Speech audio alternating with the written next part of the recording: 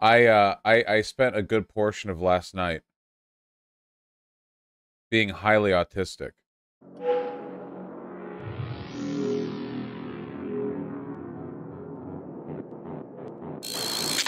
I was looking up some stuff in like the Aztecs and the Mayans to learn a little bit more about Mesoamerican aesthetics.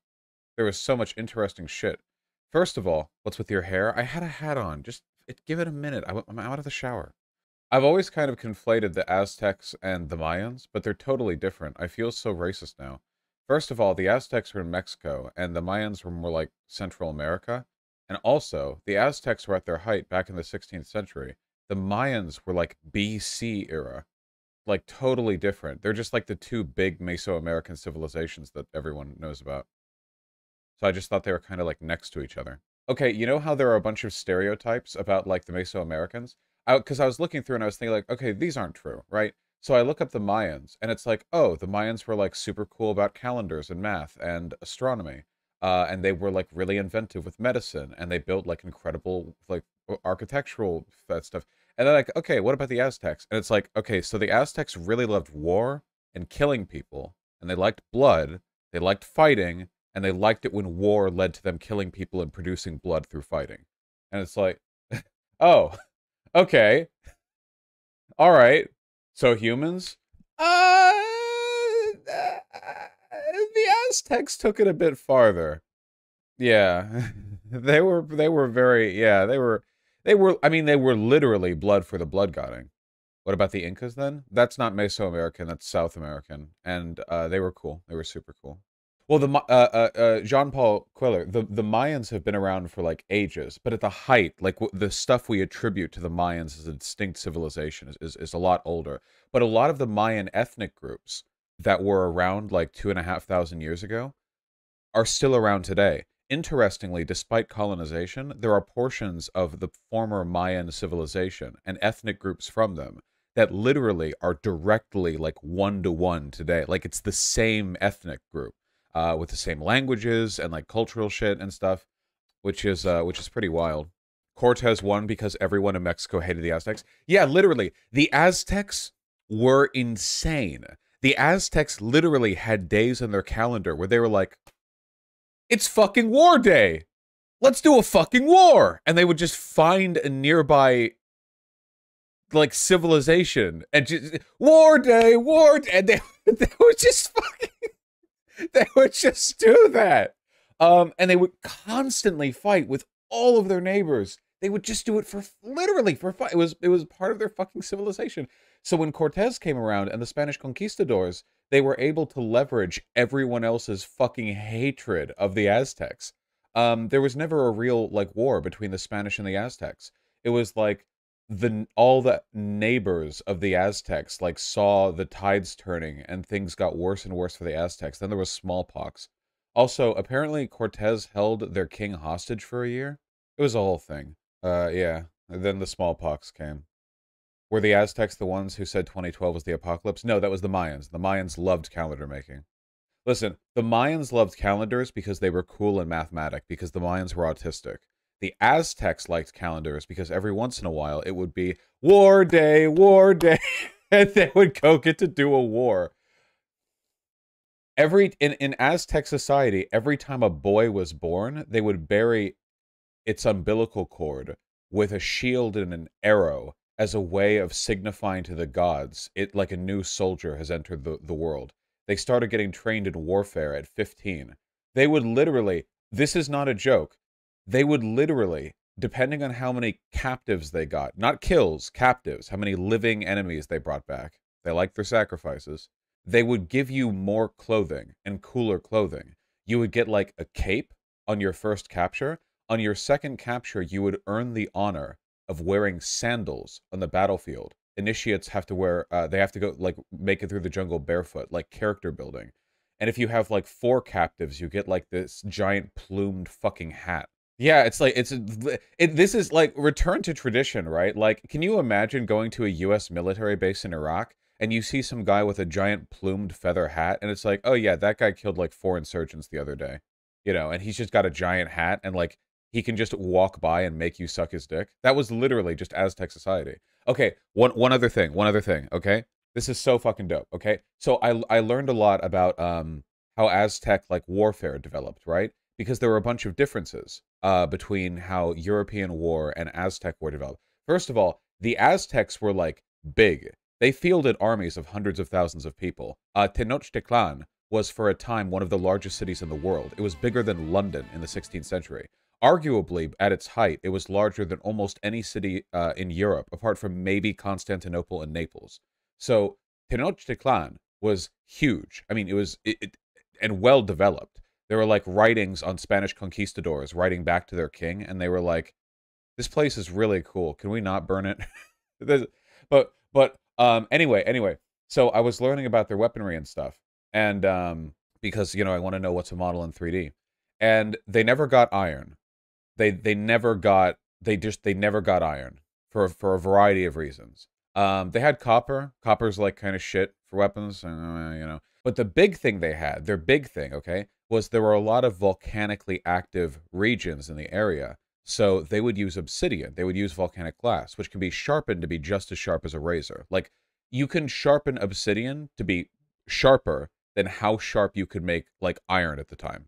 Because molecularly, obsidian just like it fractures at a sharp point or at a blade, And most of the like most Aztec warriors, you have like axes and you have spear throwers and darts and you have bows and arrows and slings and a lot of stuff like that. Okay, but the signature Aztec weapon, and I've seen this before in my life, and I always thought this was bullshit. Okay, the signature Aztec weapon, the Macuahuitl or something like that, is this, and it's literally like a cricket bat with obsidian blades that have been stuck into the side, so that it basically turns into a gigantic fucking like cleaver. All the obsidian blades are razor sharp at the edge. And when I first saw this, like when I was like 12 or something, like reading through like ancient weaponry or whatever, or not ancient, but like pre-modern, I thought, this is fake. This isn't a real thing. It turns out it was a real thing. And these were given to the cadres. These things were made in the image of their gods and given to their greatest warriors, which means that if you were fighting the Aztecs and you saw one of these guys, that was the boss battle. They would have the plumed hat, they would have the fucking jaguar skin, they would have the sandals, and they would have the giant, like 1.5 meter long, razor sharp battle axe. And literally, it's not even a fucking meme, because in Europe, the fancy ceremonial weapons were swords, and they were held by noblemen. But noblemen weren't at the front lines of a fight. The cadres were. So in Aztec warfare, as God intended, the strongest, most badass dudes would actually have the biggest weapons, and they would be at the front, and they would be the boss battle. Oh my God. Anyway, it's just really sick, A Spanish conquistador claimed that a swing from these things could decapitate a horse, which, considering their size, is not entirely impossible. Some of these got to be 2 meters long. You also have to consider, like, I guess, like, the warfare logistics at the time, because the Aztecs didn't really wear armor, right? Like, they had leather skins and stuff, and this motherfucker is wearing, like, some kind of eagle hat head thing. But they didn't really have, like, metal armor, the way that a lot of European armies would have had, at least, like, some, like, plate metal on them. Which makes me wonder if Aztec battlefields were literally just, like, these guys were just cleaving people. I mean, if you can decapitate a horse, you can cut a man in half. Like, you couldn't do it to the conquistadors because they had metal armor, but if they weren't, I just think, Jesus. Yeah, they were like chainsaws without the rev. Seriously, though. And on a side note, they were beautiful, because the big flat wooden face gave you so much space for ornamentation. And they were all made in, like, the image of their main god or something. Like, this weapon was, like, the sacred, like, god blessing of their... Yeah, it's really dope. Oh, that's dope, I'm cognizant. Aztecs had cotton woven armor that was light and could catch arrows. It was so effective the Spaniards started to use it because it was too hot for plate armor. Yeah, imagine wearing plate armor in, like, Mexico. Because Tenochtitlan is built over where Mexico City is today. That would suck. I read this passage from a conquistador who essentially wrote, like, I think they were writing back to their Spanish king, and they were essentially saying, "You must believe me as if you were here. There are wonders in this place that would be magnificent even when placed against our own in the homeland." Like essentially saying like they're not just the shit here isn't just cool for native savages. It's like cool period. Like for like for everyone. Yeah, the Venice of the New World. Fucking wild. They did all this in between them killing a bunch of people. That's pretty impressive. Anyway, sorry. I learned a lot of interesting stuff. Oh, one last interesting bit that I learned, then we get to Iran. I learned a little bit about the Incans as well, which was more like South American than Mesoamerican, but it's good to know, right? Okay, I learned some interesting stuff. You guys ever heard of race science? It turns out it was right for once. See, the Incans, along with the Tibetans, and I think the Ethiopians, are one of the very, very, very, very, very, very few examples we have of real divergent human evolution. Because the Incan civilization existed on mountaintops, like multiple kilometers above sea level, like a lot. And like if we lived there for a long time, like if I went up there, I would eventually die. But they haven't. It's because not only is their blood that much better at processing oxygen, it's got like way more of the shit that it needs to do that, but their lung capacity is 35% larger on average. They have like a wider rib cage. How fucking wild is that? It's actual human divergent evolution. 35% greater lung capacity on average. That is insane. That is such a massive difference. Because we would just die up there. Now you wouldn't, you're way overstating it. No. I read up in it. Like given a long enough time up there, like I would suffer a number of diseases from like a lack of oxygen. Like it would fuck with me. Like it wouldn't kill me instantly, but like I could not live where the Incans live. You could visit for like a day. You're talking within like months or years. I'm saying that civilizationally, my race is not capable of existing where the Incans have. Like regardless of like individual attainment or like you can train for it or whatever, like biologically I'm not designed to live there. You're overstating. No, this is what I read. Wait, hold on. Wikipedia, Incan height adaptation. How did none of that make it into the search bar? Reading on the internet? It was Wikipedia. Yeah, look. High altitude adaptation. Those of Tibet and Asia, the Andes of the Americas, and Ethiopia and Africa acquired the ability to survive at altitudes above 2.5 kilometers. This adaptation means irreversible long-term physiological responses to high-altitude environments associated with hereditary behavioral and genetic changes. While the rest of the human population would suffer serious health consequences, the indigenous inhabitants of these regions thrive well in the highest parts of the world. These people have undergone extensive physiological and genetic changes, particularly in the regulatory systems of oxygen respiration and blood circulation, when compared to the lowland population. About 81 million people, about 1% of the world's population, live permanently at altitudes above 8,200 feet, putting these populations at risk for chronic mountain sickness. However, these high-altitude populations have done so for millennia without complications. This special adaptation is now recognized as an example of natural selection in action. The adaptation of the Tibetans is the fastest known example of human evolution, as it's estimated to have occurred anytime around 1000 to 7000 BCE. How dope is that? Wouldn't this work both ways? If they lived where we lived, wouldn't they suffer? No, I think they can live where we live. I'm sure there's an evolutionary trade-off somewhere, like maybe they need more calories or there's something. Like there's always a trade-off. So they would probably, if they lived at our altitudes, suffer maybe some minor thing, but I think they're mostly fine. Oh, they're smaller. That's right. They're shorter. People at higher elevations are shorter. That's wild, Henny. Their hemoglobin concentration is higher compared to the lowlander population. Would this mean they're genetically better than us? Well, certainly in this fashion. Vaush, the Bajau people can hold their breath the longest out of anyone, over 10 minutes. That is so fucking cool. Increased oxygen level in their hemoglobin.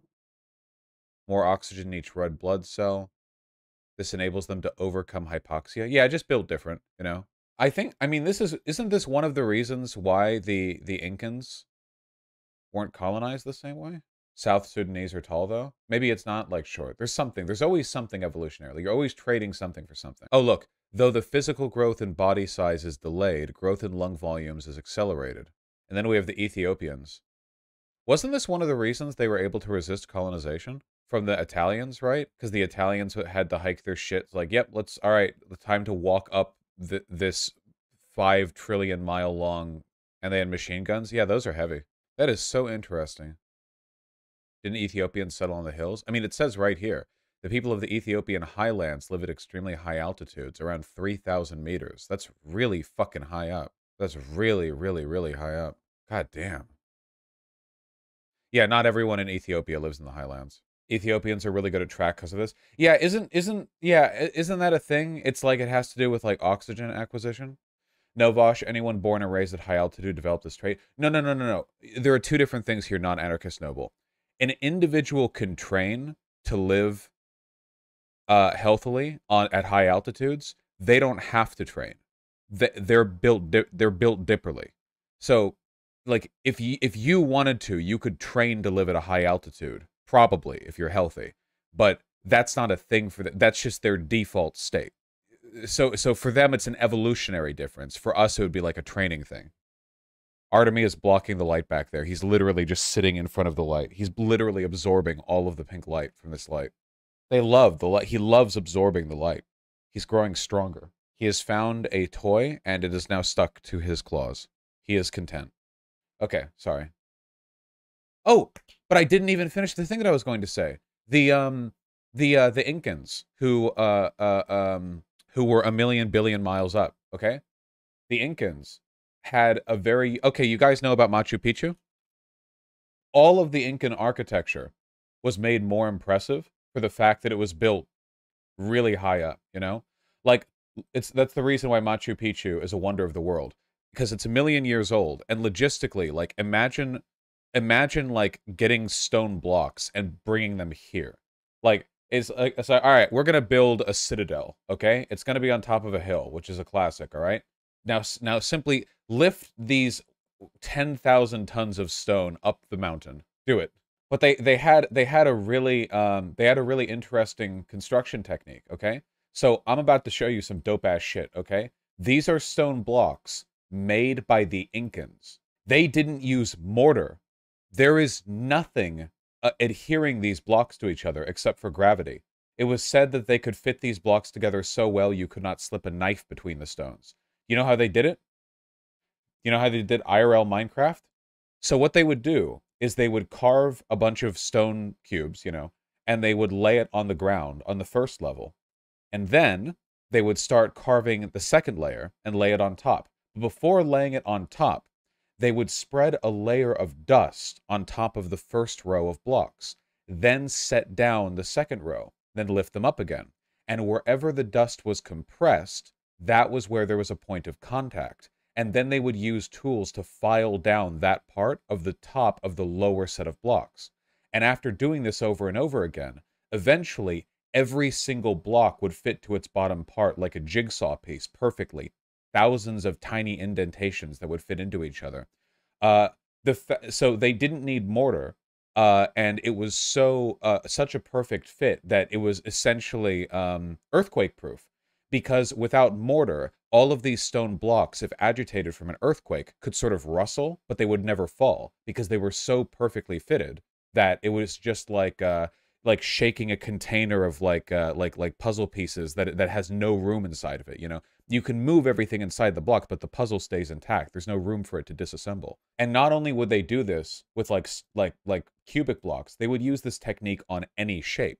So you have like what I think might be the world's only example of non-mortared, irregular block shapes used to form walls that have survived centuries because of the technique that they would use, which is really dope. They did this everywhere. This was like their main thing. Just these colossal, massive blocks that just have been around forever. Are we sure they weren't actual dwarves? They could have been hill dwarves. They were short, and they were at high elevations. This is possible. Look, like the one of these, I think it's called the 12-sided, the 12-angled stone, is actually considered a relic in like an Incan museum, because this thing is huge, by the way, because it's so irregular and it fit perfectly before the structure it was a part of eventually came apart. But it's like an example of like the fine precision here. We're talking like fractions of a millimeter of precision on stone blocks larger than a human. How do they do the dust thing on the vertical sides? I think it's they mostly do it on the underside and top side. As for the vertical side, I think they mostly just rely on sliding force, which might be one of the reasons they have these irregular shapes, because that way it makes it like impossible for stuff to just kind of like slide apart, you know, like this isn't moving. How'd they do the measurements? They didn't. They didn't do the measurements. Their system, well, I mean, they had measurements, of course, but like this, it was just done by filing down the top and bottom surfaces of the stone blocks based on whether or not they would leave indentations and layers of dust. Really wild stuff, you know. Funnily enough, the Aztecs were the ones who didn't actually have measurements. The Aztecs were so war focused, they never had standardized measurements. They would use people's body parts, like this is a wingspan, this is an arm's length, you know. They like that was what they did. And somehow they still built Tenochtitlan, so you know, whatever. I mean, clearly they were doing just fine, but no, the Incans were quite developed. The Mayans fucking loved math, so whatever. Anyway, I just think it's important to learn about stuff like this because I feel like, especially from a Western perspective, even if you're a progressive, it's really easy to just kind of think like, oh yeah, there were like the oppressed indigenous people and then like the West came and like ruined everything. But I feel like once you actually get into it, it's like there's a lot of really cool. It's just interesting because it's totally diverse. It's like architectural evolution. This just doesn't exist in Europe. This kind of like stone facing. Anyway, sorry for the divergence. I've really been trying to make an effort to learn a little bit more about the history of civilizations we don't know that much about, because I feel like it's informative. The Incans were able to do this because of potatoes, which can be dried and preserved for decades and can grow with little water. The Incans had a command economy with a near drought-proof logistics chain. They had stockpiles of weapons and dried potatoes. Fuck yeah, dude. Return to tradition. Vaush, no, that's wrong. I'm just reading the chatter, right? But I believe them wholeheartedly. Inca had crazy food infrastructure too, maintained with a labor tax paid with like a few weeks of one person's labor per year per family. Yeah, I saw that too. Again, I guess it was just really funny when I saw that like all the fucking stereotypes for the Aztecs were right and for the others were wrong. Have you seen that they used wheels only for toys? Because why would you use wheels on mountains? Yeah, the Incans never used wheels. They moved these stone blocks that weighed multiple tons without using wheels because their terrain was inhospitable to wheels. But the Aztecs were legitimately fucking insane, so, you know. If you look up Inca mountains, all you get is Machu Picchu. That's like the only thing that you can see. I'm trying to see if I can find like a non-Machu Picchu. Literally, it's just like Machu Picchu, you know, I guess. But like, you can kind of understand why, because I've seen like white supremacists gloat like the Incans never invented wheels. They could have. They used them for toys. They didn't use them for anything else, because why the fuck would you need wheels here to move the heavy-ass rocks? But the wheels wouldn't do much. Look at the mountains they had to traverse. And yeah, what would even pull that? Yeah, llamas? They didn't even have like pack animals. No oxen, yeah. That's always been one of the most convincing explanations for me, the one that CGP Grey put out. Well, he didn't invent it, whatever, but like he did videos on it. How like one of the big civilizational differences, one of the big like easy versus hard starting locations for civilization was just like, do you have useful animals nearby that you can domesticate? That's a convincing explanation. I mean, it makes sense, you know. It's a useful metric there. To be fair, they had animals, just different ones. Yeah, but llamas are not as useful as horses. Like horses, cows, chickens, like the Afro-Eurasian continent does have a lot of extremely useful domesticatable animals. Yeah, llamas are stubborn, aren't they? Horses aren't very useful in a mountain. Well, that's true. That's true. But you know, a mountain in general is a pretty difficult environment to do civilization stuff. Difficult environment to you know, build big wacky stuff. I got spat on by an alpaca while I worked in a zoo. I fucking hate them. Yeah, where are the war goats? Why aren't there like 6-foot tall mountain goats that would just like bring Incan warriors from the bottom of the mountain range to the top in like 3 seconds, you know? That'd be dope. I want to learn more about the Incan civilization. I guess, look at this. Incan trail permits. Look at this. Look at this. Man, now I just want to visit. Well, not like I could hike to this. You have to be pretty fucking healthy to hike up here. It's just insane. How do you even do agriculture up here? You know what you need for agriculture? You need consistent running water. How can you guarantee that when you're at the top of the mountains? No, I know they use terraces, but like you're supposed to divert water to irrigate your crops, but water runs downhill from mountains. You're at the mountains. It's all like rainfall dependent, I guess. Fuck. Pretty sure there are hiking trips up there. Okay, okay, fine. I'll survive. Do you think living up here would make you more or less afraid of heights? If you had like a fear of heights and you lived up here, you'd just kill yourself, right? Like what? The Spanish kept having miscarriages after conquering the Inca because the elevation was too high for Spanish women to birth. Yeah, I read about that. The Spanish eventually abandoned these territories because they tried to colonize it, and they would just miscarriage over and over because the pregnant women didn't get enough oxygen.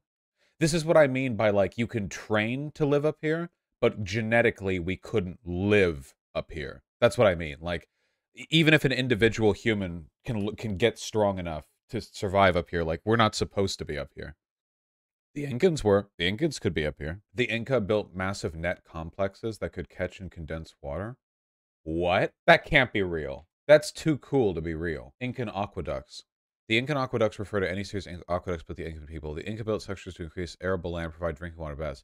Due to water scarcity in the Andina region, advanced water management was necessary for the Incan to thrive and expand among the coast of Peru. Such structures, some of which survive today, show the advanced hydraulic and civil engineering capabilities of the Inca. The water came mostly from nearby rivers, also brought down from freshwater springs and mountains. The ancients discovered, Jesus, that if they diverted certain amounts of water from rivers, they didn't have to worry about scarce rain and drought. They could also stimulate plants to grow faster with water time. Workers dug tunnels through mountains? With what dynamite, motherfucker? What? Actual dwarves, Jesus Christ. We've got it. Dwarf pill confirmed. One such explorer was Pedro Cieza de Leon. In his published chronicles detailing his travels through Peru, he noted seeing a large wall as he headed east from Cusco. That's what Cusco from Emperor's New Groove was named after, by the way. That was based on the Incans. Which scholars argue he was referring to the aqueduct at the Picolacta archaeological site. Cieza writes, along this road there's a very large broad wall, along the top of which, according to the natives, ran pipes of water. Wait, pipes? Not a channel? Did they have pipes? No, they must have meant channel. Pipes requires metalworking. Or like hollowing wood. Wood pipes? Did they bring trees up here? Wooden pipes? Stone pipes exist. Okay, I know a little bit about water management in Europe and a post-Columbus America. And using pipes to run water was not common, like, long after the 16th century. What? Yeah. Well, aqueducts run water through channels, and oh my god. What the fuck? Dude, the good timeline was where the Incans survived. Holy shit, they were stone. They just, with hand tools, bore pipes through stone. Some of this shit is gorgeous. I wish this wasn't a low-res photo. Look at the beveling on this stone here. Look at that. God damn. This is a pipe. Look. There's it's covered on the top. This is a pipe, not a channel. The Inca built bridges out of ropes. Yeah, I mean, what else are you going to up there, right? The mountain winds are probably pretty treacherous. So this would have been built like 500 years ago. That's a pretty good-looking bridge for holding up for 500 years, considering the materials they had. Vaush, the Incans are incredible, yes, but to bring it back down a little, you realize they did all this long after the Roman Empire built their cities? Yeah? It's not a race. Just keep in mind that after the Roman Empire built their cities, like, there was still thousands of years of, like, European shitpile villages. Human civilization doesn't really, like, linearly develop in that fashion, you know? Empires acquire resources and are able to, like, gussy up their preferred areas, but it's always more complicated how this stuff evolves. It's mostly about challenging sort of like the conception that they were like savages, you know what I mean? Whenever we think of like Mesoamerican or Latin American like natives or whatever, I think the average Westerner, including to an extent myself, frankly, thinks of like people in loincloths. Oh, the Aztecs did wear loincloths, you know, but hold on. Frankly, the Aztecs elevated the loincloth. This was Moctezuma, the emperor of the Aztecs, when the Spaniards arrived. And frankly, you know what? Okay, I'm loincloth pilled. Yeah. Why are we making fun of loincloths again? Yeah, like, it's just funny because, like, all of our European nobles were, like, pale, fat, pasty pieces of shit who were, like, inbred to fuck. And then it's like, but of course, obviously, the Aztecs are led by a warrior king, obviously. So you know he's like a fucking muscly dude, just chilling with his abs hanging out. It's like, yeah, okay, yeah, you're chosen by the gods. I believe you. Like, who here is more of a Giga Chad? Like, this literally looks like a Virgin versus Chad image. This painting of the meeting between Moctezuma and like Cortez, right? Like, you have Cortez in his like gay bitch armor, where he's so afraid of getting hit by an arrow. And then over here you have the practically naked fucking... Look at that! Like, Jesus Christ! The conquistadors also smelled like shit, according to accounts. Yeah. A mixed relationship with bathing. Apparently, when the Spaniards arrived at the New World, the Aztecs towered over them. I think they were supposed to be pretty big, yeah. This is just really cool. Look at this. This is the Incans as well. Look, they had an altar with baths around it, and the baths had water channels that would run through to it. Okay, the person in chat who mentioned it earlier wasn't full of shit. Fog collectors. The first man-made fog collectors stretched back as far as the Incan Empire, where buckets were placed under trees to take advantage of condensation. Okay, I see. So that was like first step. That's dope. I wonder if they understood what was happening, right? Like, there's no way the Incans would have known, like, oh yeah, the air has ambient moisture that condenses. Like, do you think they thought just like, oh, well, the gods just like add water to trees, or like leaves exude water or something? It's got to be something like that, right? No, they knew. No, I don't think they could have known. They wouldn't have had like chemistry knowledge. Not like, yeah. Here's the water and soil answer issued 3 and 4. Food security. This is so interesting. In the Andes, high cool elevations, scarcity of flat land, and climatic uncertainty were major factors influencing farmers. For crop yield. The vertical archipelago. What? Oh, okay, it's a sociological term. Okay. Placed great emphasis on storing agricultural products at every major center of their empire and along their extensive road system. Hillside placements were used to preserve food and storage by utilizing the naturally cool air and wind to ventilate both room and floor areas. Drainage canals and gravel floors in kolkas helped keep foodstuff dry. Food could be stored for up to 2 years in these granaries before spoiling due to ventilation. And drainage. Dried meat, freeze-dried potatoes, maize, and quinoa were among the crops stored in large quantities. I read this too. You know how they kept their records? They kept them in fucking knotted ropes. That was how they kept numerical records. And it was actually good because a knotted rope is very easy to store and it's essentially indestructible. Whereas a stone tablet, whereas like a stone tablet, like you record it and it's like on stone so it can break or erode and it's really fucking heavy. Like, you can store an enormous amount of mathematical information, just with the ropes. Or an abacus? No. The point was storing it. Like you could literally store architectural information on a building in the building for hundreds of years with no change in the recording system. Like you can literally have a small box that contains all of the info on the construction of a citadel or something like that for future architects to like maintain or redevelop or fix or repair. And you could just store it like with no space, no weight. It could be easily transcribed or moved. How do you store that? It feels weird. You tie the knots in the rope, in the distance between the knots. The quipu, a recording device, is fashioned like, look at this. It was like this. It was like this whole, like, to us this is nothing. To them this is like the Matrix code. Like they look at this and it's like, oh yeah, of course. Doesn't rope rot?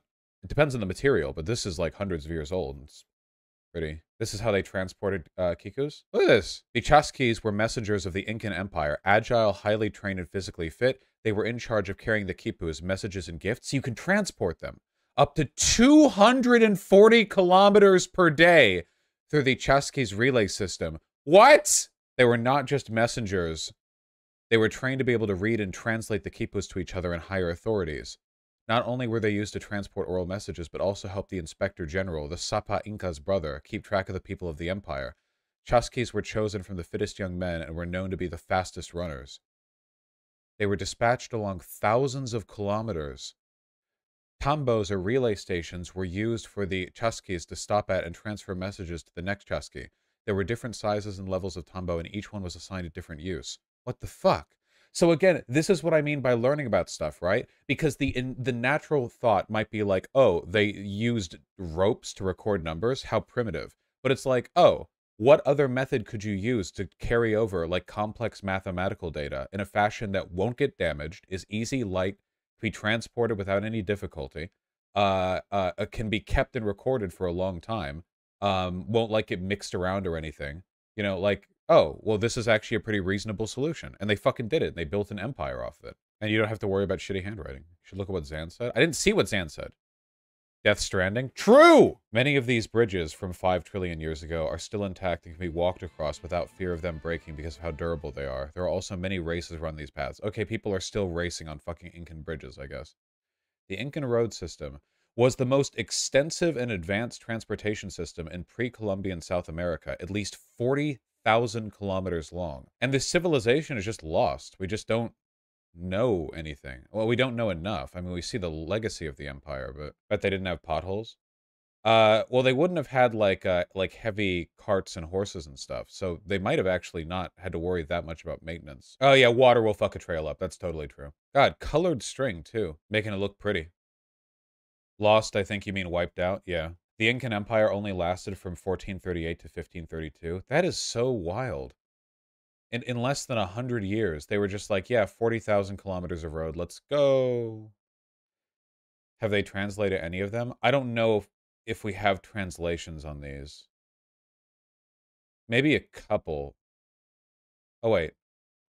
Having analyzed several hundred quipos, have shown that most info is numeric and these numbers can be read. Each cluster of knots is a digit, and there are 3 main types of knots. Oh, the knot type differs. Overhand knots, long knots, and figure-8 knots. In Escher's system, a 4th type of knot, a figure-8 with an extra twist, is referred to as EE. A number is represented as a sequence of knot clusters in base 10. Powers of 10 are shown by position along the string. Digits and positions of 10 and higher powers are represented by clusters of simple knots. Digits in the 1 position are represented by long knots. 0 is represented by the absence of a knot in the appropriate direction. Because the 1's digit is shown in a distinctive way, it is clear where the number ends. So the number 731 would be represented by 7S3SE. 804 would be 8SX4L. Yeah, they had a fucking 0. They had a fucking 0! We only discovered what 0 was like 5 years ago. Some have argued that far more than numeric information is present in the quipus are a writing system. Possible reasons for the apparent absence of a written language include destruction by the Spanish of all written records. Yeah, the Spanish, like, destroyed everything. Spanish conquest of the Inca Empire. I mean, it all ends here, right? What's a bigger insult, Spanish or British? Well, the Spanish and British have both had their time being the biggest bastards for colonization. They just did it in different eras, right? Like, when I think Spanish bastards, I think 15th, 16th century, and when I think British bastards, I think, like, 17th, 18th, and 19th centuries. But it's a tough competition, you know? Let's not forget the French or the Dutch, you know? The French still hold on to a ton of colonial empires, and they killed Sankara. And the Portuguese as well, yeah. We don't even have that much info on the destruction of the Incan Empire. The thing that's most fucked up, though, I genuinely can't believe, like, how, like, objectively evil the Spanish conquest of the Aztec Empire was. I read through this the other day, like, literally at, like, 3 a.m., my eyes glazed over, just thinking, like, how Marvel movie can this get? Like, how obvious can the bad guy be, you know? It's important to point out that, like, the Aztecs weren't the good guys. They were actually if the Aztec Empire hadn't gotten conquered by the bigger bastards, they probably would be remembered as like evil savages. Which, to be fair, they were pretty fucking evil. They were very bad. They definitely weren't savages. They were very, you know, yeah, they were very, you know, developed in their fashion. But oh, the Aztecs were huge imperialists. And that ended up being their downfall. There's kind of a lesson here, right? The Aztecs were so insistent on warring with their neighbors that when the real bad guys showed up, everyone was divided. The other like Mesoamerican tribes were like eager to ally with these strange armored knights from the sea because it could help them bring down the Aztecs. Little did they know what it would bring. The Aztecs were also very Orwellian. At the start of their empire, they burned their own history codices so they could rewrite their own history. God damn. Just, like, listen to some of this, okay? So, I'm skipping a ton of stuff here to the point where they meet with Moctezuma. On November 8th, 1519, after the fall of Cholula, Cortez and his forces entered Tenochtitlan, the island capital of the Mexica Aztecs. It is believed the city was one of the largest in the world at that time, and the largest in the Americas up to that point. The most common estimates put the population at around 60,000 to over 300,000 people. If the population of Tenochtitlan was 250,000 in 1519, it would have been larger than every city in Europe except perhaps Naples and Constantinople, and 4 times the size of Seville. To the Aztecs, Tenochtitlan was the altar for the empire, as well as the city that Quetzalcoatl would eventually return to. So they thought that their fucking god, their main god. So if the Aztecs hadn't been so murder happy, do you think the combined civilizations could have stand a chance against the Spanish? In my personal opinion, having read through this, yes. If there was a united front, I think they would have been able to beat off the initial. No. In the long run, they wouldn't have formed a fucking like Mesoamerican other Europe or anything. But at the initial like conquistador stage, it was a really risky investment, like Cortez and the initial conquistadors. And apparently one of the reasons they had renewed confidence in their ability to survive in this land is because they were able to ally with the tribes that hated Aztecs. So it's more like the initial weakness in the no, guys, I know about the disease. I'm saying that if there hadn't been like these initial fractures, I think there's a decent chance the conquistadors would have been like, no, we would need like tens of thousands of men to conquer this place. Like, let's fuck off. They still might have gotten hit with a smallpox plague, but I think it definitely would have like changed the way things played out. Because before smallpox, I mean, they had hundreds of thousands of Aztec soldiers, right? Like before disease, in a straight conflict, it definitely would have warded them off a bit more. That's just a guess on my part. Anyway, upon meeting, Herman Cortez claimed to be the representative of the Queen, Doña Juana of Castile, and her son, King Carlos I of Castile, and Holy Roman Emperor Charles V, all Spanish royalty, and then made it imperial. Blah, blah, blah, formalities. Sahagún reports that Moctezuma welcomed Cortez to Tenochtitlan on the Great Causeway, Xoloc. The chiefs who accompanied Moctezuma were Cacama, king of Texcoco, Tetlepanquetzaltin, king of Tlacopan, Itzcuahitzin, and Tlacocalcatl, lord of Tlatelolco. Okay. Moctezuma and his chiefs were adorned with blazing gold on their shoulders, with feathers and jewels. On the causeway where the two groups met, enormous numbers of people from Tenochtitlan watched the exchange. Moctezuma went to greet Cortez with his brother, Cuitzlahuac, and his nephew, Cacamatzin. Cortez strode ahead of his commanders and attempted to embrace Moctezuma, but was restrained by Cuitzlahuac and Cacamatzin. Cortez was not permitted to touch the emperor. No one was allowed. After greetings, Moctezuma personally dressed only Cortez in a priceless featherwork flower, a golden jewelry-studded necklace, and a garland of flowers. Moctezuma then brought Cortez to the shrine of the goddess Toqui, where he gave him a more private greeting in which he practically gave the Aztec Empire to Cortez, as he reportedly said that it was his desire to serve.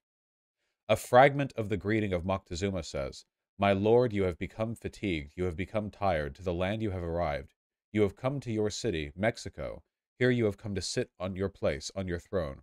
Oh, it has been reserved to you for a small time. It was conserved by those who have gone, your substitutes. This is what has been told of our rulers, those who governed our city, ruled this city.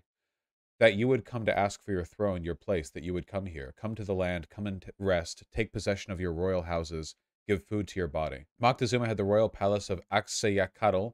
Moctezuma's father prepared for Cortez.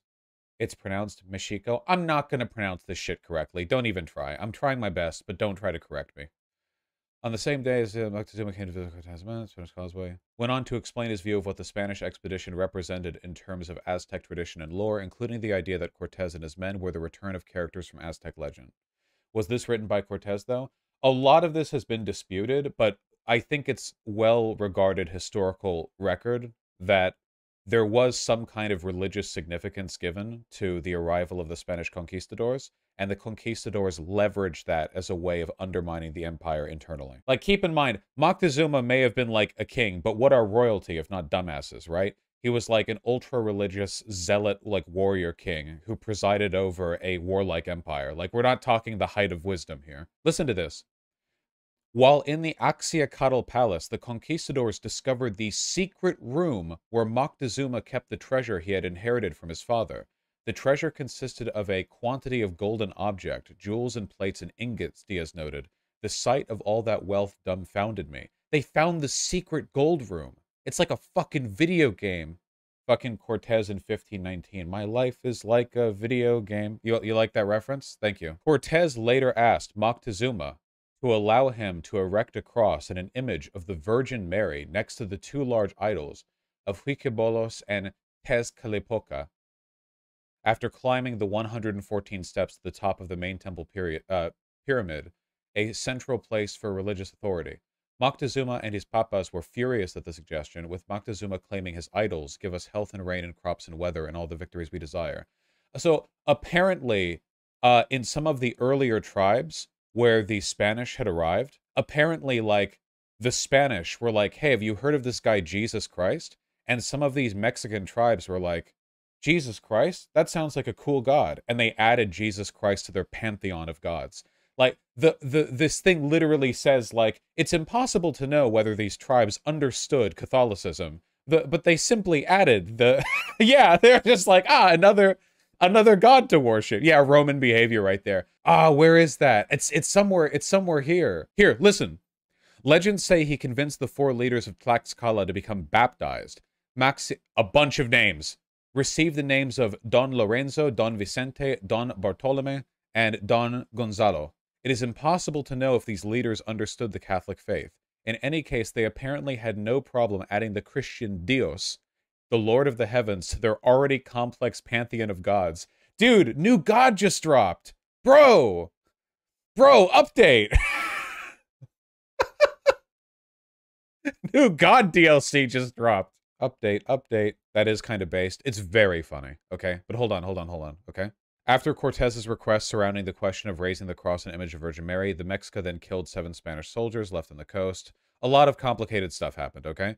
But basically, after a couple of the Spanish got killed, listen, Cortez, along with 5 of his captains, convinced Moctezuma to come quietly with us to our quarters and make no protest. If you cry out or raise any commotion, you will immediately be killed. And then the conquistadors held Moctezuma captive for 1 year. Believing the Spanish to be envoys of some like Aztec prophecy, he continued to reign as emperor, but the conquistadors were the ones really in charge because they were essentially holding him hostage. And a ton of the like other Aztec leaders were like, we should fucking kill the Spanish people. We should like murder them right now. But Moctezuma wouldn't allow it. Moctezuma wouldn't allow it because he's the emperor. How did they communicate so well? They got translators. I think there were translators on both sides whose job it was to literally just, like, learn the other language. It's complicated. I read, like, a bit on it, but it is pretty interesting how they got over that, you know, sort of hump. However, Moctezuma continued to act as emperor, subject to Cortez's overall control. Listen to this. During the period of his imprisonment, Moctezuma stated he was glad to be a prisoner since either our gods gave us power to confine him or Huiquibos permitted it. He would even play a game with Cortez. They were forced to take an oath of allegiance to the King of Spain, though Moctezuma could not restrain his tears. Moctezuma was made to pay a tribute to the Spanish king, which included his father's treasure. Listen to this bullshit. These treasures the Spaniards melted down to form gold bars stamped with an iron die. They melted these ancient Aztec ceremonial golden treasures into ingots. That's so unfathomably fucking stupid. Even to them, they would be worth more as cultural artifacts in their original shape. Savages, barely even human. Finally, Moctezuma let the conquistadors build an altar on their temple next to the Aztec idols. Finally, the Aztec gods allegedly told the Mexican priests they would not stay unless the Spaniards were killed or driven back across the sea. Or, to translate this, the Mexican priests had had enough and said, hey, God has literally directly told us we need to kill the conquistadors right now. Moctezuma warned Cortez to leave at once as their lives were at risk. Many of the nobility rallied around Cuitlahuac, the brother of Moctezuma and his heir apparent. However, most of them could take no overt action against the Spanish unless the order was given by the emperor. And then a bunch of stuff happened. Thousands of more Spaniards arrived. Cortez arrived back to Tenochtitlan later and found that his men had attacked and killed many of the Aztec nobility in the massacre in the Great Temple. And then we have, this page has the Aztec account of the incident and the Spaniards account of the incident. Who do you trust? Oh yeah, they killed a ton of people. The Spaniards said that they were interrupting human sacrifice, and the Aztecs said that they wanted their gold. Frankly, I trust the Aztecs on this one. It's not like Catholics have a problem with human sacrifice. What about witch burnings? Like, people get so up in arms about Aztec sacrifice. Like, Catholics and Christians have done fucking tons of ritualistic sacrifice. They just do it in like a Christian way. They don't sacrifice to the god, they kill in the name of the god. Like, that's like, okay, wow, you've done it. You've circumnavigated the fucking, or circumvented, sorry. I fixed it, yeah. Killing in the name of... Witch burnings were always controversial in Europe. Okay, like, think of the Crusades. Like, Europeans killed millions of people in the name of their gods, you know? The difference is the Aztecs did it with a fancy knife on top of an altar. I just... Our obsession with, like, demonizing human sacrifice is a purely aesthetic one. People die in the name of religion all over the place all the time. Europeans have killed so many people in the name of religion so often in huge numbers. It's just weird, you know, it's like, not saying it's good, I'm just saying, like, you know, the Spaniards are in no position to pretend that they're better. Crusade does not equal human sacrifice? What? No, no, no, no, no, no, no, no, no, no. You need to read up on like the history of like Christian martyrdom and like religious warfare. The warfare and the killings, the slaughter of civilians, the burning of villages, the thousands and hundreds of thousands of people who were killed, these were viewed as conquests in the name of God. They weren't just like petty like civil conflicts. Like there were entire genocides committed like to the glory of God. What is that if not like massacre on an industrial or like sacrifice on an industrial scale? If there's any difference between that and like a human sacrifice on an altar, I fail to see how it's meaningful in like a utilitarian fashion. Anyway, they fought a bunch. The Spanish wrote in their own records they tried to split children with their broadswords because they were Indians. Yeah, but they didn't do it on an altar, so it's okay. Anyway, they fled. Cortez lost a lot of people. Spaniards flee. And then, the real game changer. The Aztecs were struck by a smallpox plague, which lasted 70 days. Many were killed, including their new leader, the Emperor Cuitlahuac. It's cool how, like, it's cool how, thanks to smallpox and shit, the Spanish were literally, like, angels of death. You know what I mean? Like, you could write about them in biblical terms, you know? They arrive, they use deceit to obtain power, and then, like slaughter the nobility and run, and they bring with them plague. Like, it's like a whole fucking thing, you know? Did the Spanish get any cool diseases? Nah, we had plagues, they didn't. We have been blessed by Nurgle. It's like Death Guard, yeah. Listen, okay? It's just part of the Great Chaos conflict, alright? The Spaniards had the blessing of Nurgle, and the Aztecs had the blessing of corn. Actually, that's not entirely wrong. And this time the Papa wins. Didn't they bring back syphilis? Well, that doesn't really end civilization. Did syphilis come from here? Whatever. Anyway. Despite stubborn Aztec resistance organized by their new emperor, the cousin of Moctezuma II, Tenochtitlan and Tlatelolco fell on the 13th of August, during which the emperor was captured trying to escape the city in canoe. Boo! You don't get to be emperor of a war Aztec empire. You have to die in battle. Nah, sorry, that's an Aztec thing. You gotta die in battle. You can't escape in a canoe. Largely because he wanted to present the city to his king and emperor, Cortez had made several attempts to end the siege through diplomacy, but all offers were rejected. During the battle, the defenders cut the beating hearts from 70 Spanish prisoners of war at the altar to Huitzilopochtli, an act that infuriated the Spaniards. Cortez then ordered the idols of the Aztec gods in the temples to be taken down and replaced with icons of Christianity. He announced the temple would never again be used for human sacrifice. Human sacrifice and reports of cannibalism common among the natives of the Aztec Empire had been a major reason motivating Cortez and encouraging his soldiers to avoid surrender while fighting to the death. Tenochtitlan had been almost totally destroyed, and the manpower of the Tlaxcalans, plus fire and cannon fire during the siege, once it finally fell, the Spanish continued its destruction as they soon began to establish the foundations of what would become Mexico City. The surviving Aztec people were forbidden to live in Tenochtitlan and the surrounding isles and were banished to live in Tlatelolco. Conquistador Bernal Diaz de Castillo seemed remorseful after the sacking of Tenochtitlan. He said later in his book, The True History of the Conquest of New Spain, that the natives had showered them with gifts and given them rooms and food. He was dazzled by the gardens and the canals that flowed around the city. When I beheld the scenes around me, said Diaz, I thought within myself, this was the garden of the world. All the wonders I beheld that day, nothing now remains. All is overthrown and lost. So that's not good. Why didn't we give the Aztecs any Himars? Yeah. Time traveling back to 15 to 16 to give the Incan Empire and the Aztec Empire Himars and and javelins. And vaccines, yeah. Aztecs under Spanish rule. That's a whole thing. You should read about the actual fall of Tenochtitlan. There were mass rapes of Aztec civilians by the Spanish and their indigenous allies. It was brutal beyond comprehension.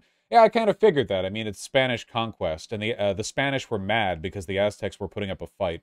Yeah, it tracks, you know.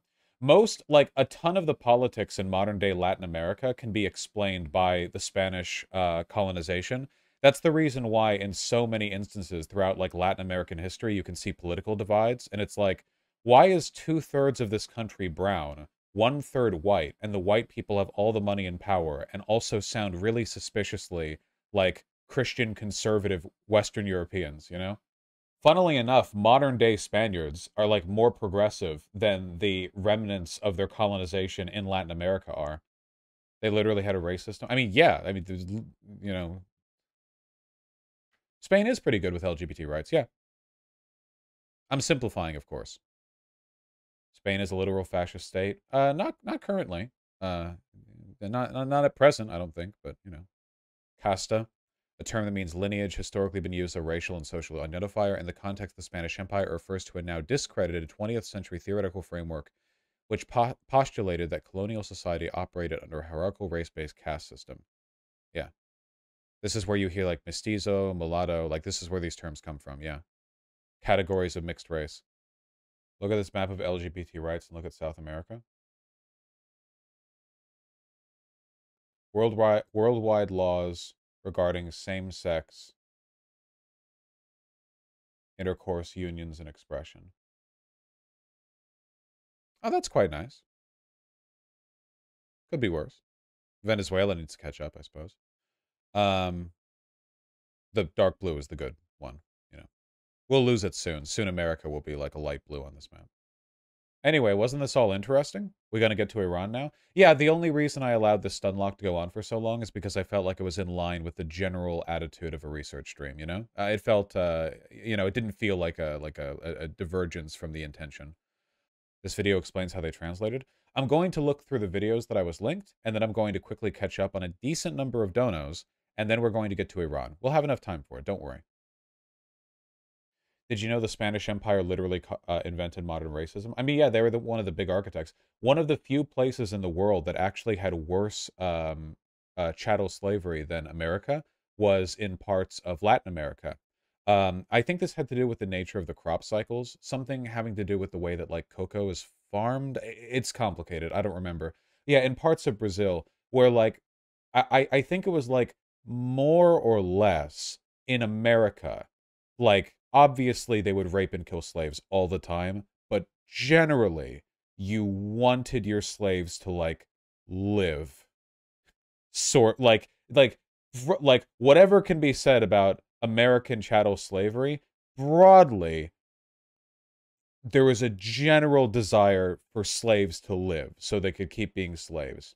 However, in parts of Brazil, that incentive did not exist. It was like a human thresher, literally. Apparently, the working conditions were so bad that people would be broken down after a couple months or years of work, and there wasn't really a way to avoid it, so they were just like, yeah, we'll just bring more slaves then. Tens of thousands died. Hundreds of thousands. Yeah, it was literally like, it was like I think like you could argue it was maybe like the actual worst working conditions possible. Like possible. Like it was as bad almost as it can get. Brazil was the last country in the West to abolish slavery in 1888. Jesus. Yeah. I don't want to do like an oppression Olympics or whatever. Were the Aztec rulers considered god kings by the people? No. No. The Aztec rulers were envoys of gods, but they were not themselves the gods. Their polytheistic religion, they were not god kings. They were, yeah, warrior priest leaders, basically. Only 10% of African slaves were sent to America because so many were sent to the Caribbean and Brazil and they needed to be replaced. Yeah, that's not good. Slavery in Brazil began long after. Brazil imported more enslaved Africans than any other country in the world. An estimated 5 million enslaved people from Africa were imported during this time. Gold, diamond, sugar. Brazil was the last country in the Western world to abolish the enslavement of human beings. It's a whole thing. There are letters by the English telling the Portuguese to calm the fuck down with the slave trade. All right, hold on. There were a couple of videos I wanted to peek at really quick. This one's only 2 minutes. When European sailors reached the New World, they soon came across the native peoples there. And these people had no idea of a Europe existing, let alone any idea of how to speak to a person from there. But as you'll know, contact was made, and in many cases, complicated arrangements were negotiated. I hate this art style. Between Europeans and natives. But given that there were no interpreters... Okay, I'm not making any statements about this channel at all. I'm only saying, like, when I talk about the value of researching these civilizations, this is what I mean, I guess. Because from this image, I would think, like, the Aztecs were savages, right? Do you know what I mean? Like, they did wear loincloth stuff, but, like, if you take a look at, like drawings and paintings of them at the time, like, they were in rich regalia. You know what I mean? So, like, just the off-the-cuff impression one might have is like, oh, yeah, of course, it's like tribesmen or whatever. These aren't Aztecs, those are Taino. You know, I get that. But is that a distinction you think the average person would make? Do you think that I knew what the fuck the Taino were before, like, 24 hours ago I started doing a bunch of Googling and stuff? That's what I mean. It's like, what impression do you get? Or, like, what ideas do you have about... You know what I mean? Yeah. Natives. But given that there were no interpreters when Europeans first arrived, this raises a question. I'm not saying that there's anything wrong with this YouTube video. Yeah, but you're not really up in world knowledge. Okay, I don't think the average person knows about, like, the Taino people or, like, the specific dress styles of the Aztec Empire. You know, okay, all right. And no, the pictures you show were not of average people? No, yeah, because I showed the fucking king, but hold on. If you look up Aztec fashion... why are you guys pushing back on me on this? I feel like what I'm saying is pretty straightforward. If you take a look at Aztec fashion here, like, I guess the only point that I'm making is that, like, I think for a lot of people, including myself, I'm not leaving myself out of this, if they think, like, oh yeah, what were the natives in the Americas like? It's like, oh yeah, loincloths. And it's like, well, they had a fucking civilization, right? Look at the wacky, cool shit. Look at this shit. He's wearing a loincloth, but it's like, dope. A lot of colorful clothing on the Aztecs. Very drippy. Very JoJo. They love their capes. I love their capes. I'm in favor of their capes. Why can't we walk around these days in a cape and loincloth with a gigantic wine goblet? Or whatever drink this is. We need to return. Loincloths seem cold to me. Must be a warm area thing. I mean, it was in Mexico. So, you know. Yeah, fucking globalism.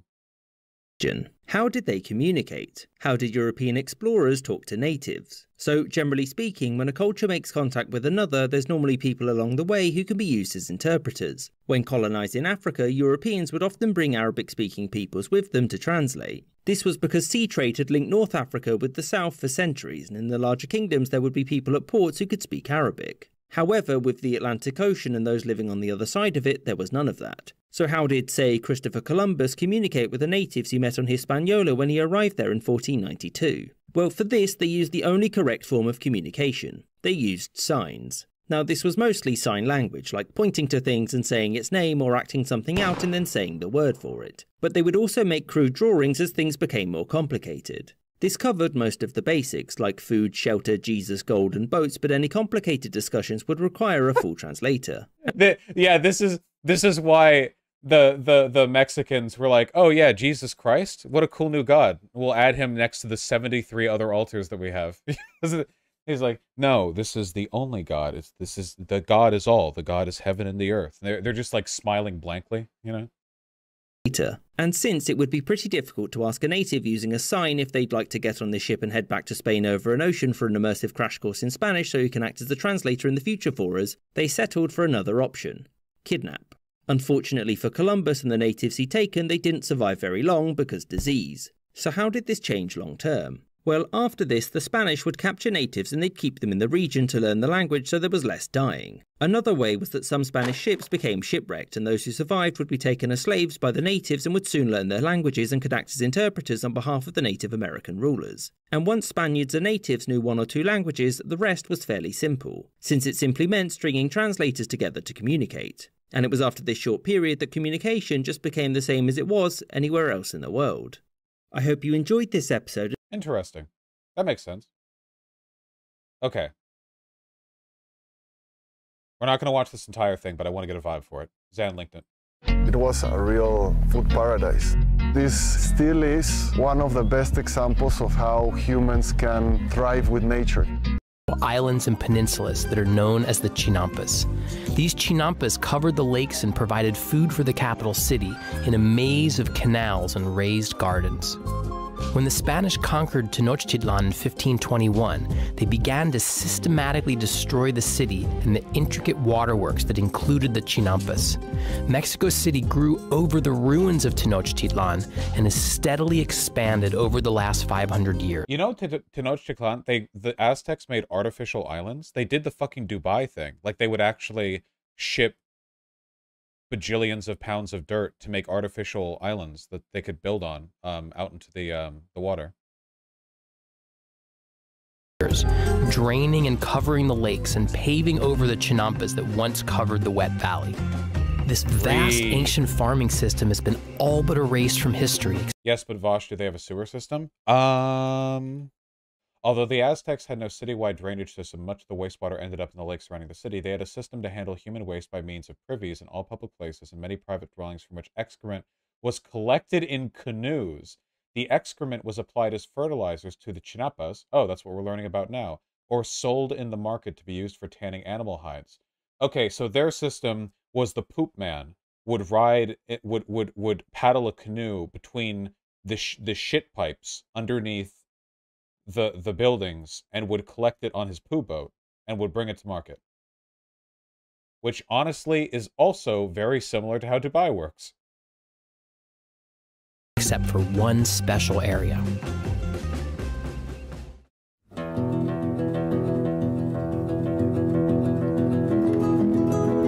Apparently Tenochtitlan was healthier than many European cities at the time, though, even though it was pre-industrialization, because of the like more widespread open air like city construction planning and the fact that people were generally healthier because they practiced personal hygiene, which Europeans kind of struggled with a little bit.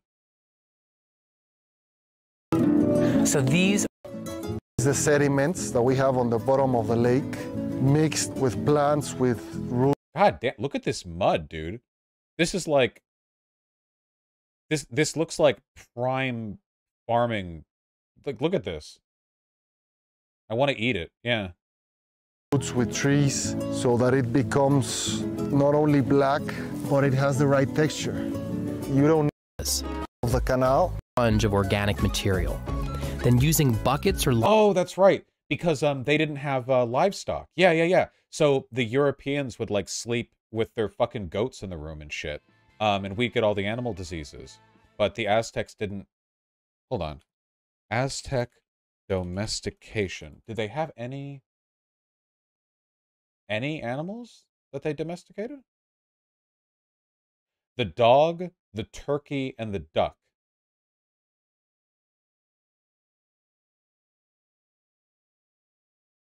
Okay. Can't really like pull carts with those. I guess you can with enough dogs, but that's not very. The Aztecs didn't even have the wheel. No, no.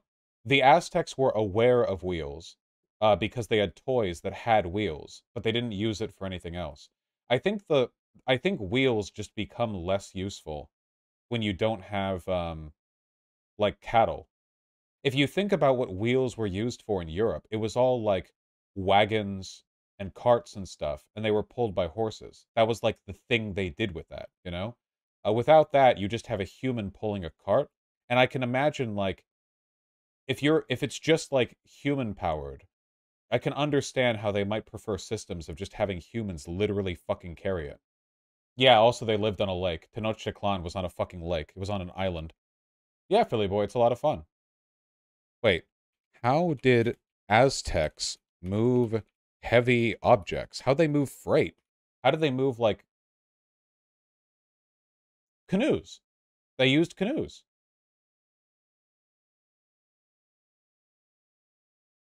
They used boats. Don't need wheels to run a boat. The Giga Chad Aztec warrior transporting construction materials via canoe versus the virgin European with a canoe but with wheels on either side, just struggling to like roll them forward like a guy in a mechanical wheelchair, you know, just sort of spinning water. God damn, though. Look at their naval warfare. How much do you know about Aztec naval warfare? Oh, I see. This was them attacking Spanish boats? Oh wait, I don't know how realistic this is. Spanish boats did not look like this. Who made this? Let me see if I can find a more historically.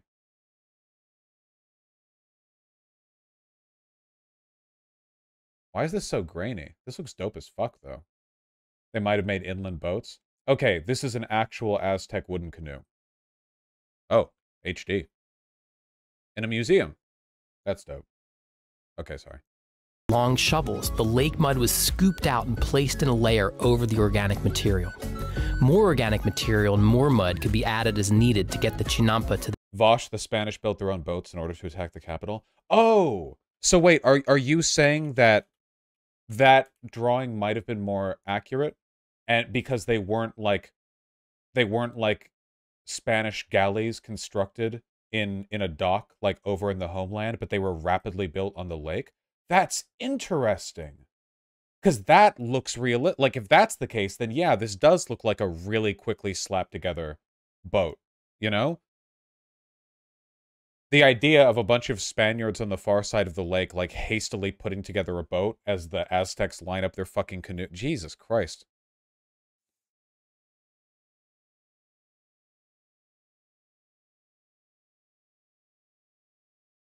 Yeah, these were rowboats. Look, they have the rows. They're fucking row smacking each other.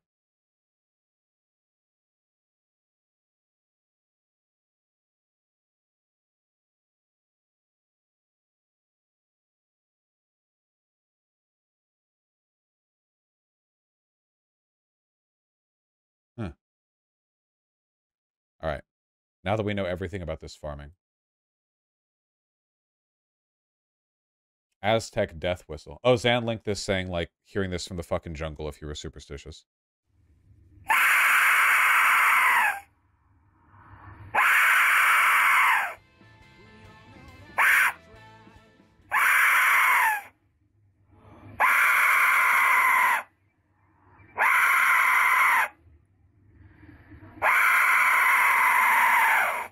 Sure, dude. That's great. Cool. Imagine scaring the literal shit out of my friend while he's on the toilet with this. Cool. Well, we learned lots of interesting stuff today. Is that a whistle? Yeah, it's like some war whistle or some shit. These cops just learn about Aztec death whistle?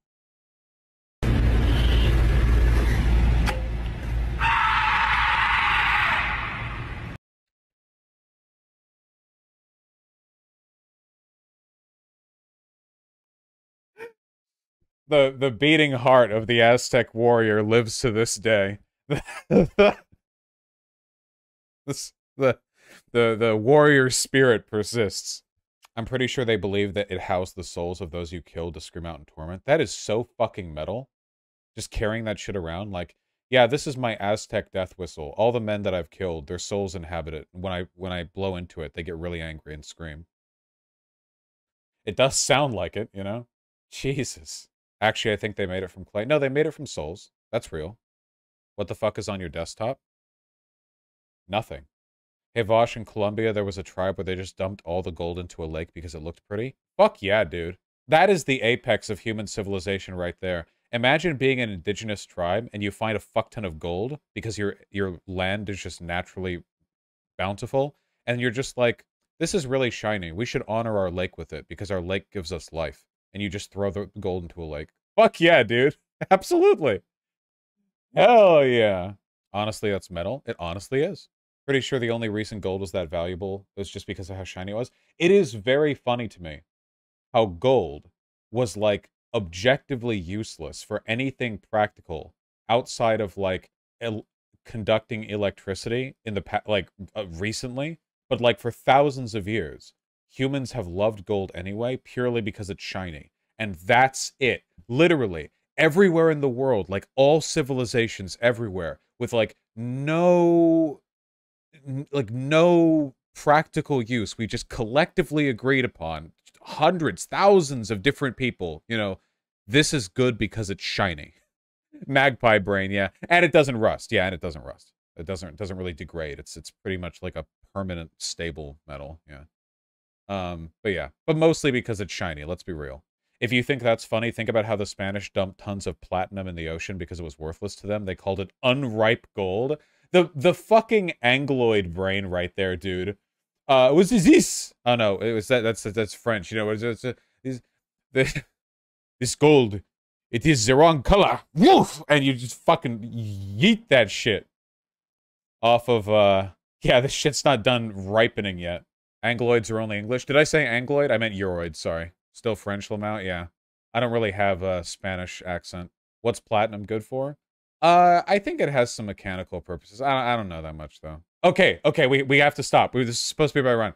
Okay, we now know lots of stuff, kind of, about Mesoamerica, okay? We're going to read some donos, and then we're going to go to Iran, all right? We're going to learn lots of stuff.